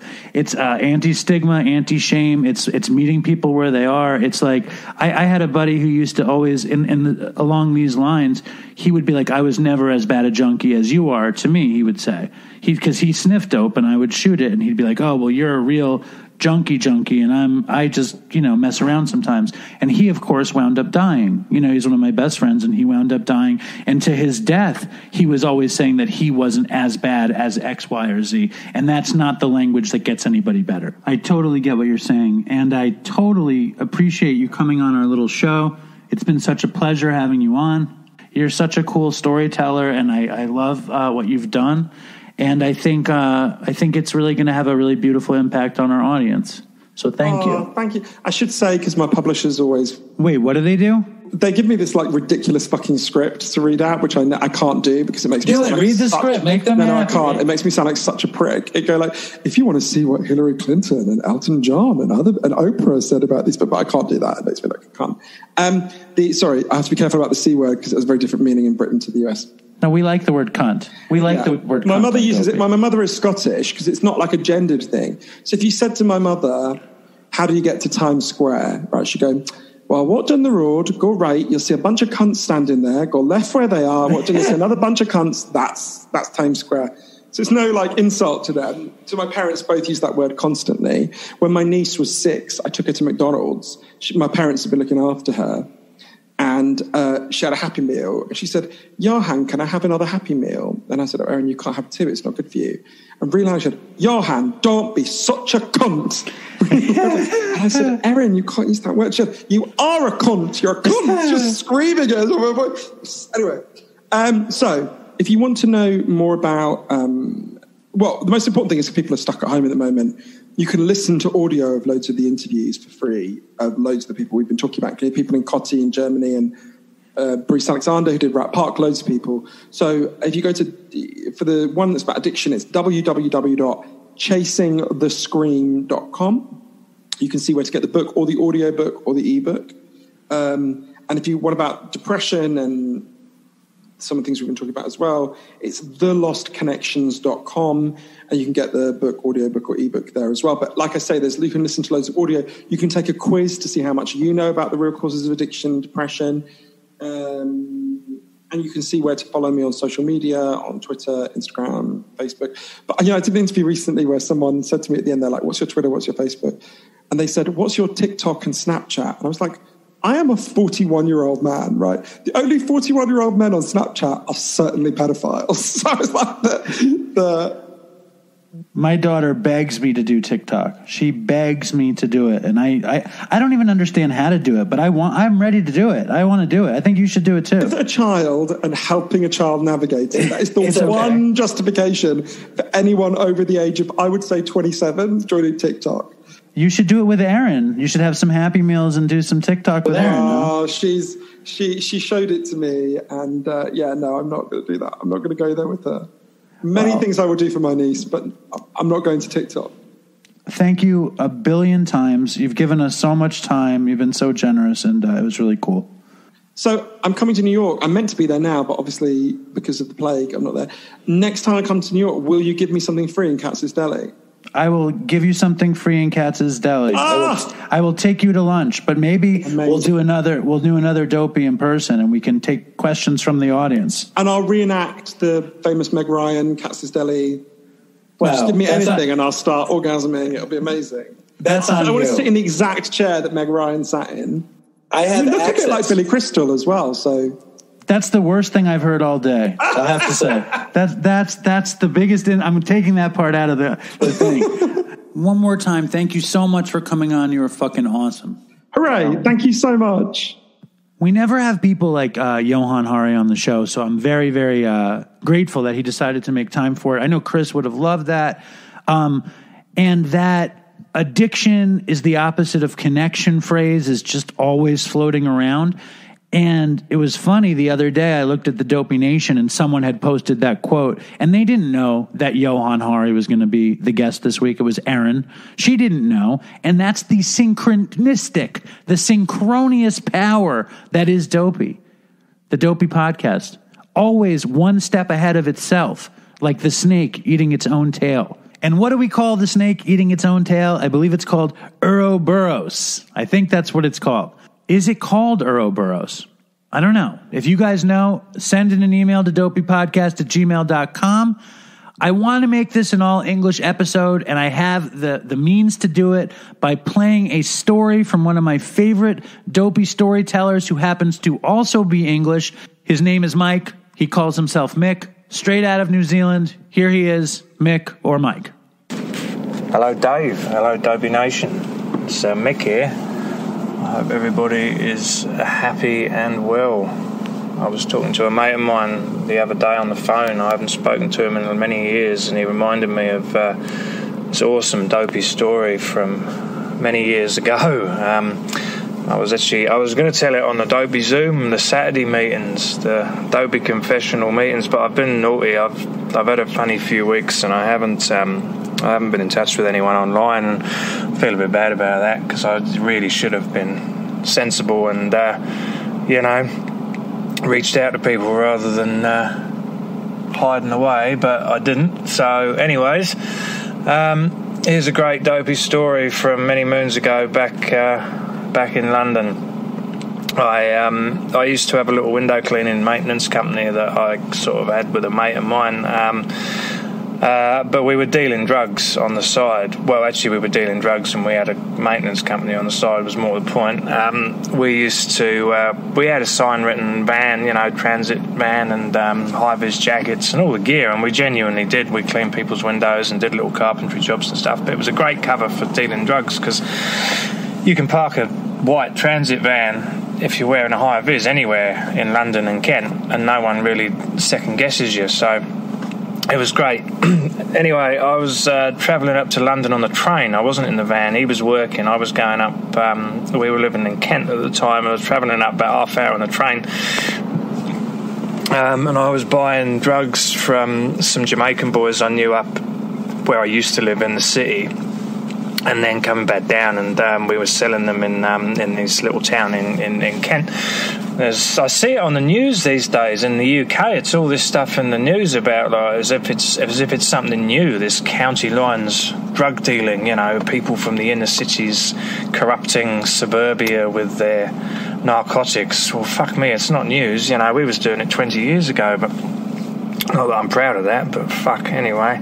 That's what we was doing. So I was travelling uptown, and I was buying anywhere from an ounce to half a bar of each of smack and crack, and then coming back and splitting that up into grams or tenths or eighths and selling it to sort of like your junkie halfway man drug dealers who just sort of supported their own habit, which was what I was doing as well. I was just dealing in slightly larger amounts, but I had a few sort of end customer junkies I'd sort of dealt to, but I tried to avoid that sort of thing because you're more likely to get caught, and because we had the business going, we had a little bit of money, as we could buy a slightly larger amounts.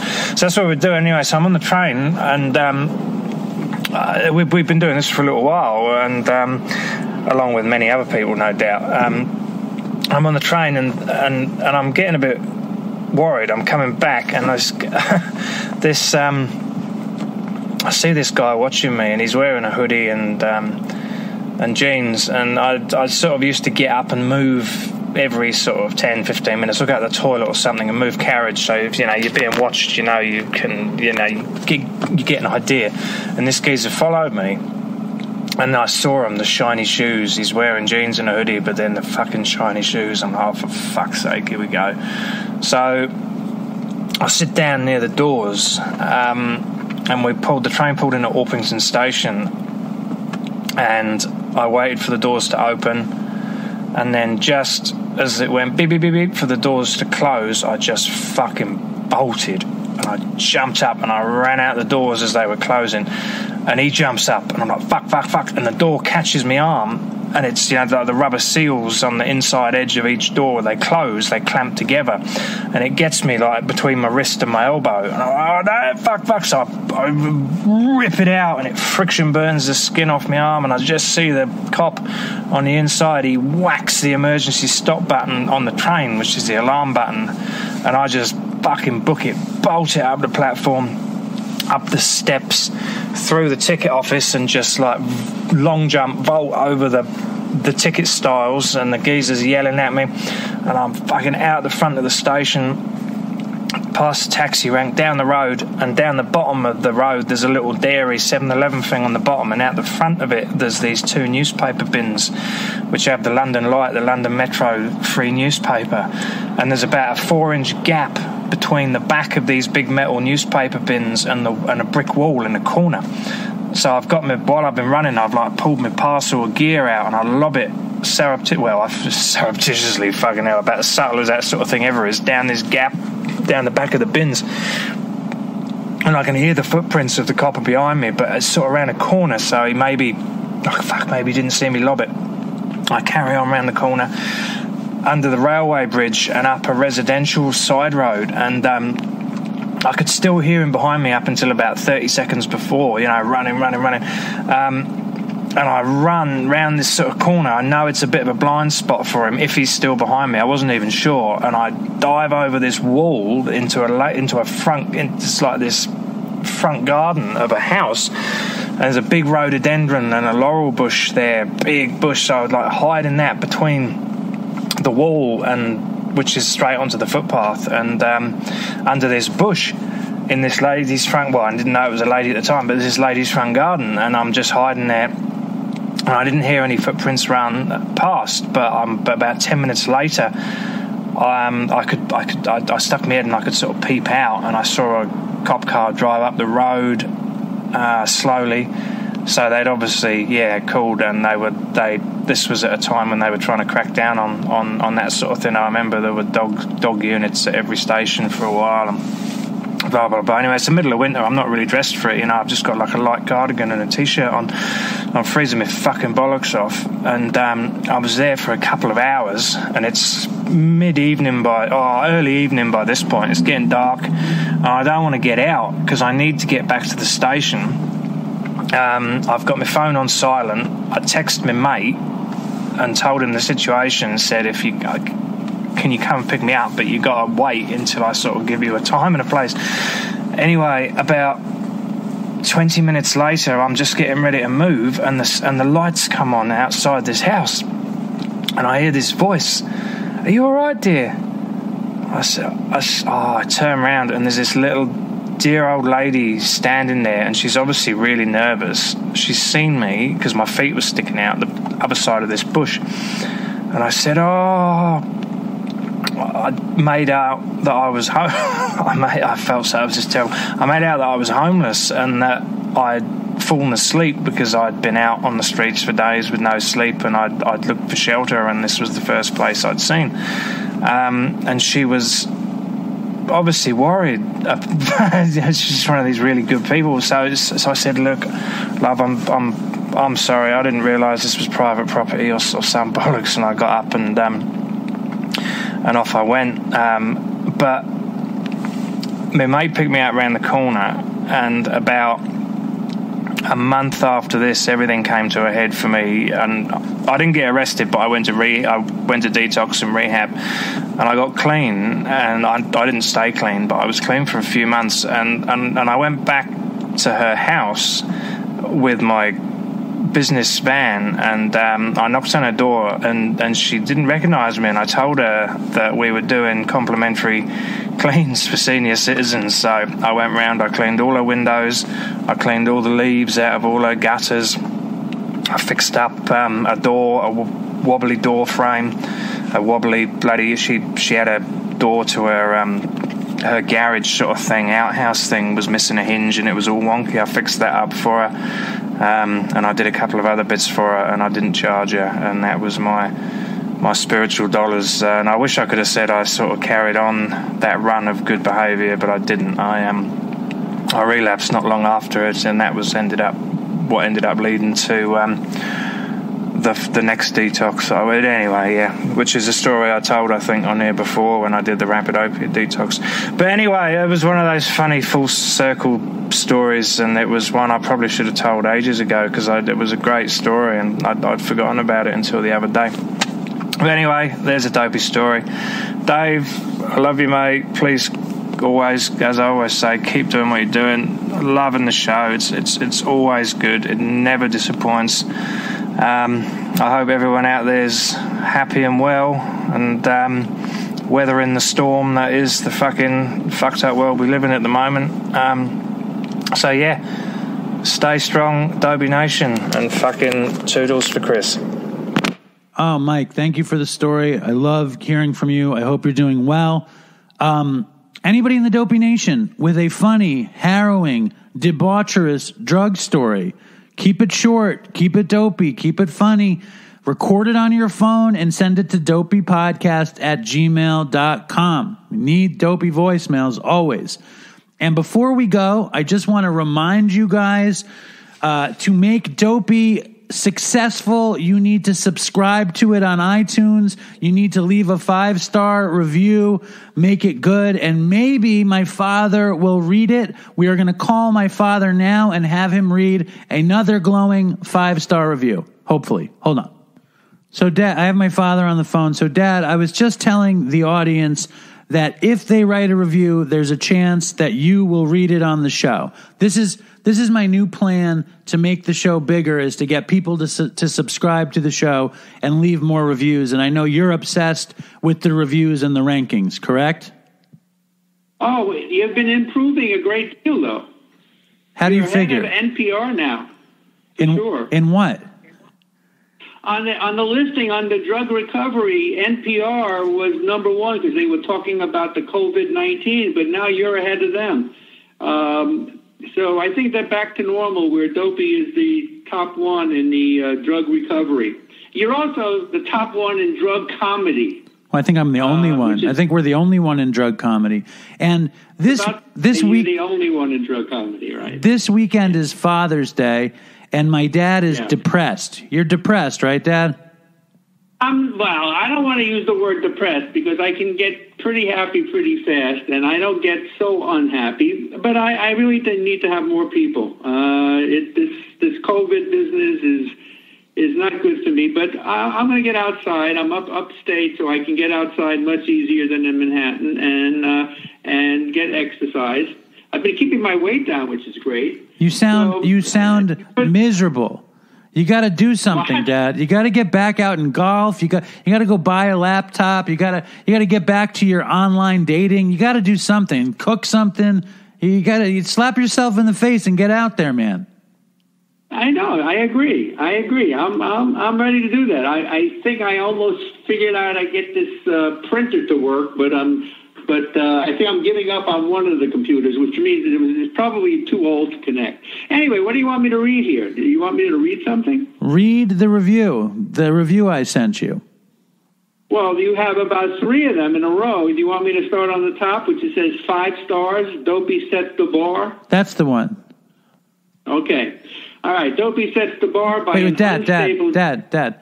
Just can you read it like you actually care about it? For a teacher, you might be the worst out loud reader I ever heard. Read it like you care. Show some chutzpah. Time out. You know that I'm the one in the Dopey Nation that cares the most about the review, so of course I care. I'll try to read it it's in a 5-star review by Unstable Genius. I have found a few podcasts that follow the Dopey format that are really pretty good, but it's kind of like smoking tar when Dopey is like slamming some fine China white. Alan, you know what I mean. What do you think, Dad? Do you know what he means when he says that the Dopey imitators are like smoking some shitty tar where Dopey is like slamming some fire China white? Can you relate to that expression, Dad? What do you think he means? I think I know what it means. I think they're talking about the quality of heroin. Is that true, David? Yes, Dad. You really are. You never cease to amaze me. Your powers of intuition and reading between the lines are off the charts, Dad. I think you should take the kayak out on the lake. Maybe you should jump in the lake. You should do something. But that was what surprised me the most was the kayak. I used the kayak ramp, and it actually worked. And then when I came back onto the ramp, it was so hard to get the kayak that I was really upset. So you're saying that that made me feel bad. It's easy to get in and very hard to get out. Well, maybe you should do is you should get out in the water. Get out in the water. Yeah, I think I will. I'll have to pull some weed. You must be very wealthy. You got to put Susie to sleep now? What's happening? Dad, you must be very wealthy to be at your own lake house with your kayak ramp and kayak. It sounds like you're living it up out there. It's very hard to hear what you said. You said something about being very wealthy. Is that what you're trying to say? Is that it? It sounds like you're very wealthy out there with your fancy kayak, lake house, and fancy new kayak ramp. The fancy kayak ramp is a dock that is submerged in water. That ice has completely smashed the dock. So this is not fancy. It's broken. That's what it is. But it turns out that the kayak can get on and off of it pretty easy. But fancy is not the word. Broken is the word. Do you have any criticisms from last week's show that you were not in, that you were absent from? No, I don't have any criticism when I'm absent from a show. No, that's not anything. I thought it was very good. I thought it was really a very good show. I think you're doing great. I think you need to find some better material, Dad. I need you to be unhappy with the show. But it's Father's Day. I will see you on Sunday. Have a beautiful day at the lake. Are you leaving today? No, I'm going to leave tomorrow. Well, make today a good day. Go to Vermont, maybe buy some pottery. Do it up. Well, yeah, all right. Maybe I'll go to the golf course and get more frustration. But in the meanwhile, all right, I will see you on Sunday. And in the Dopey Nation, please stay healthy out there, everybody. And hopefully things are going to get better. That's what we're hoping for. So thanks, Dad. It's another great week of Dopey. Thank you to everybody in the Dopey Nation for all that you do, especially Craft Master General Misty Janney, who's just constantly working her butt off for Dopey. God bless you. Before we go, I want to leave you guys with the version of Good So Bad that was on the last Patreon episode. Everyone wanted to know who it was from. It's from a woman who doesn't want me to say her name. She just wants me to call her Kat. And Kat sent in the email to Chris and I on May 21st, 2017, and she wrote, "Just call me Kat. Awesome show, guys. When you do something different and brave, people listen. Love the stories, and I'm always inspired by how hard addicts fight to overcome addiction. I started listening after I developed a fascination with addiction. You see, my family has alcoholism in it. My grandpa was in AA for decades. My dad and aunt also struggle with drinking, and sometimes the way booze makes me feel, it makes me nervous that with a twist of fate, I may someday have to battle these demons myself. I know this is super random, but I like listening to your show to keep me from going down that road. It reminds me that it does exist and always to watch my drinking choices. It also inspires me to see how far people can come if they fight for what they want. Anyways, that's my story. Also, Dave, your songs are really cool. I covered Good So Bad. Here is an iPhone recording. Hope you dig, Kat." So, thanks, Kat. Stay strong, Dopey Nation, and fucking toodles for Chris. Wanna take a walk around the world. I wonder, would it do me any good? Until I get some money in my pocket, then I guess I'll just have to walk around my neighborhood.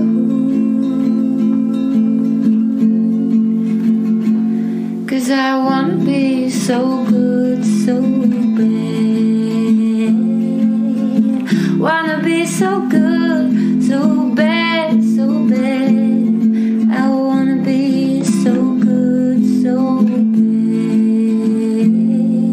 But bad desire's all I've ever had.